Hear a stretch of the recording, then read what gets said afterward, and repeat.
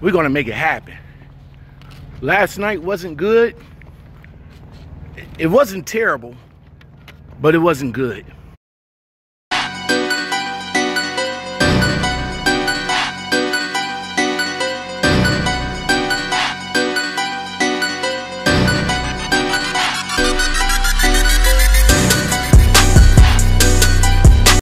My left video just went viral.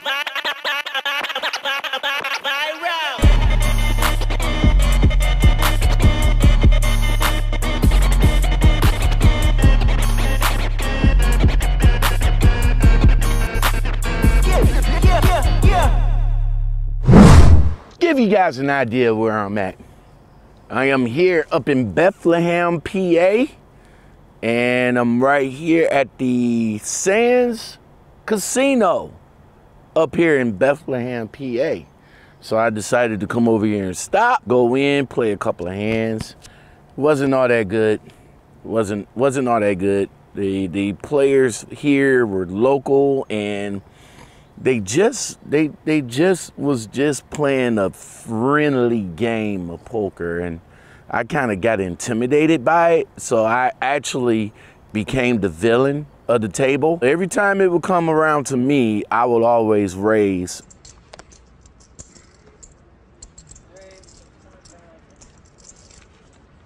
Not certain as to whether or not Ellie's comment had anything to do with it, but Ivy has pumped it up to 20,000 total with pocket sevens. So let's make this interesting. Since you want to chase me, I want to make you pay for it. So, raise, just like that. But today's topic, y'all, today's topic, you want to get into today's topic? Let's get into today's topic. Well, check it out. Today's topic, man, comes from this website, FreightWaves.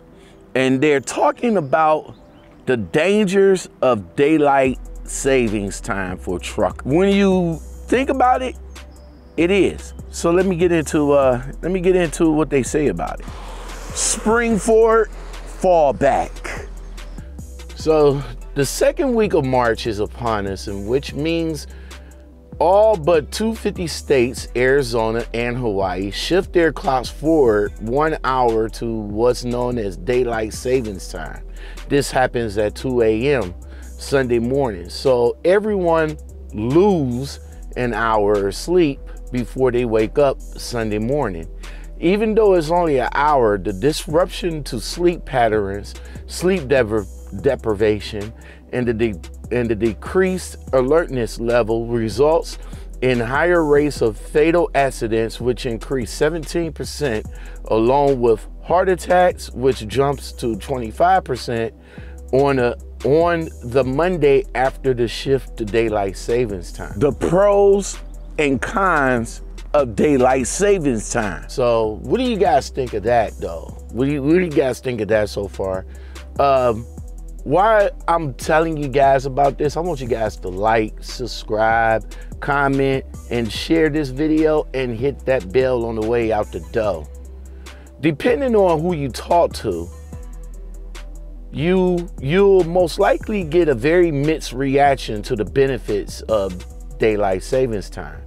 It has been around for over 100 years, but with little evidence to substantiate the original energy savings resulted from daylight savings time.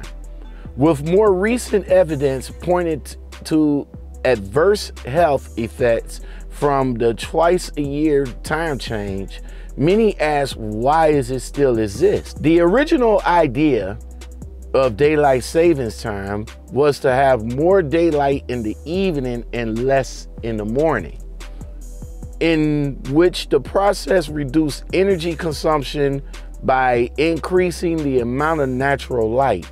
People opposed to daylight savings time suggest that it's outlived its usefulness with the rapid advance of energy-saving technologies, including smart lighting such as LEDs, which use about 75% less energy when compared to traditional light bulbs. So why do we still have daylight savings time? Fatal accidents and injury rise in summer for truckers. So what do you guys think of that? I mean, what do you guys think of that? Something to think about, right? I mean, do you agree that we need daylight savings time? I mean, for me personally, it don't bother me. Being the truck driver, that's what you get. That's what you guys got to do. Y'all got to get used and adjust to things out here being the truck driver. You got to get used to having abrupt sleep habits, abrupt sleep patterns. Be at a shipper at 2 o'clock in the morning, but you already up during the day. It's kind of hard to try to go back to sleep to make that appointment and then drive overnight whatever time you got left. Losing an hour of sleep does not seem like a big deal to most non-shift workers, but to an already tired truck driver, the impact of daylight savings time is always significant and sometimes deadly. This week in particular, things will be especially tough for truckers as their bodies adjust to the new timing of light and dark.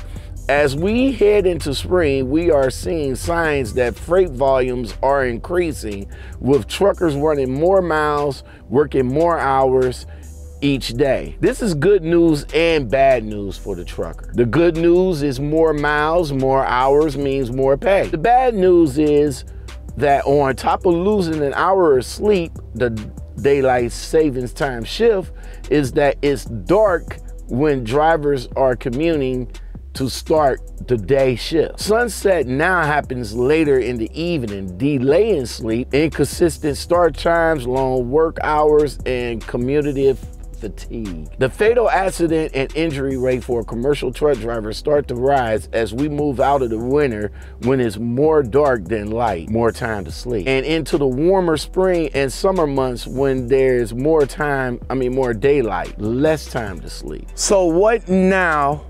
What? Sleep is not a complicated process. We're designed to go to bed when the sun goes down and wake up when it comes up. Anytime we extend sunlight later into the evening, we simply delay sleep onset throughout the abundance of the ambient light, which is the brain's primary cue to be awake. Put simply, the sleep gate won't open if the eyes can still sense daylight, unless of course that there's a bad case of sleep deprivation at work here. Daylight savings time simply exacerbates the situation. Physiology of sleep tells us that humans are hardwired nocturnal sleepers.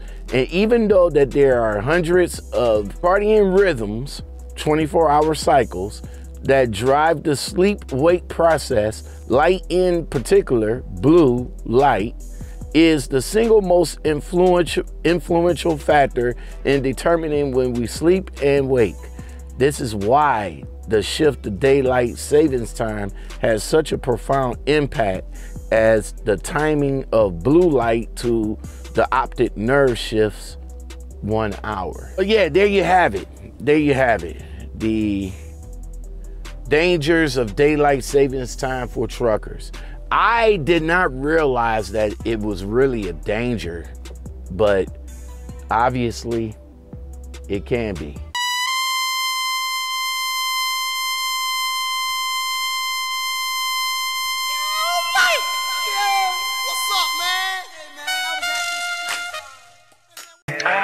Baby, once I'm gone, I ain't coming back. You gon' have to settle with another man. But when you realize, don't be